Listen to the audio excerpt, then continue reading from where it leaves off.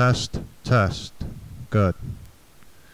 What I'm going to show you here is how to convert on Ubuntu, probably some other versions of Linux, an AVI video to an MP4. You can do this a couple of ways. Now, I'm going to show you this is a 1.5 gigabyte. And yes, I know there's a FFmpeg and a WinFF and several online utilities, but a lot of them take a very long time to do it. And that's frustrating to me, because I don't care if it takes a couple hours, so to speak. The problem is sometimes it hangs up in the process, and 2 hours later, it crashed or there was an error or something. Oh man, So this is a 1.5 gigabyte. I wanted something that's fairly quick, and also I'm getting older, so that whole thing with typing in the typing from the command line, it's just not doing it for me anymore, man. I really like my WYSIWYG stuff. So one way to do it would be open with other applications. That was a right click. Okay, do that and open it with VLC. Could do it this way. Okay, I didn't want to do that necessarily, but what I can do too is go to and open up VLC, oops, like that,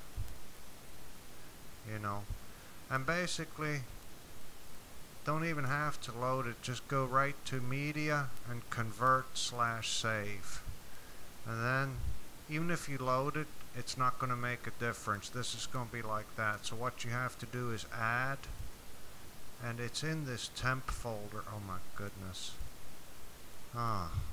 That's annoying. Oh no, that's not what I meant to do. I want to go, oh my goodness. That's pretty interesting though. I want to go, here it is. Okay, that's the one I want. Okay, so then you probably show more options, but it doesn't really do much good.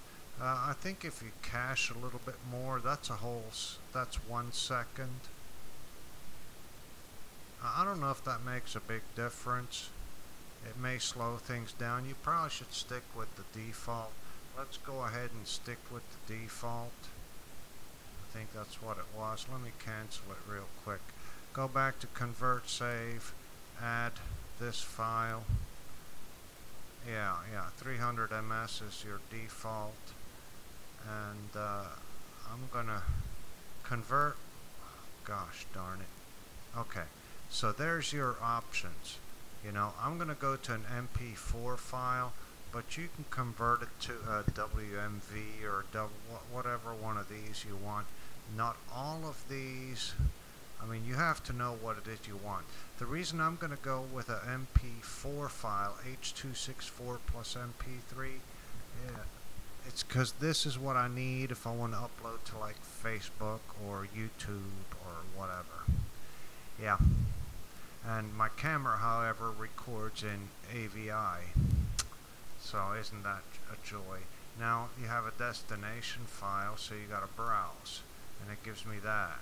But you can type in your name. So what I'm going to do is test.mp4.